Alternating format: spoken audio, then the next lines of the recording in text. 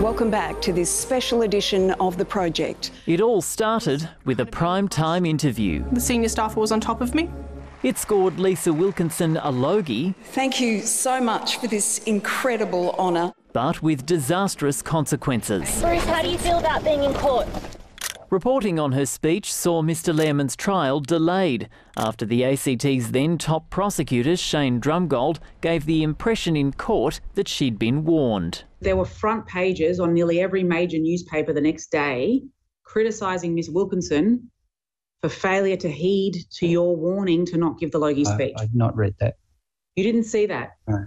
Are you serious? But worse was ahead for Mr Drumgold.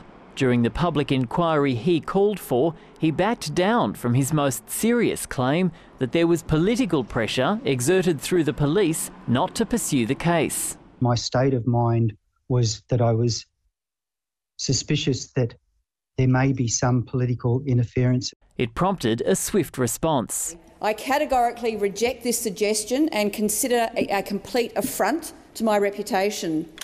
Senator Reynolds sued the ACT government before settling the case earlier this year. The inquiry, led by former Queensland Judge Walter Sofronoff, made scathing findings against Mr Drumgold. He took leave, resigned and then went to the ACT Supreme Court. It ruled Mr Sofronoff's findings had been infected by bias, citing 273 phone contacts he'd had with journalist at The Australian, Janet Albrechtsen. Walter Sofronoff now faces the prospect of a corruption inquiry into how his findings were leaked before the ACT government had even seen them. Meanwhile, Linda Reynolds is pushing ahead with her own defamation case against Ms Higgins and her fiancé. More legal battles to come years on from the now notorious interview.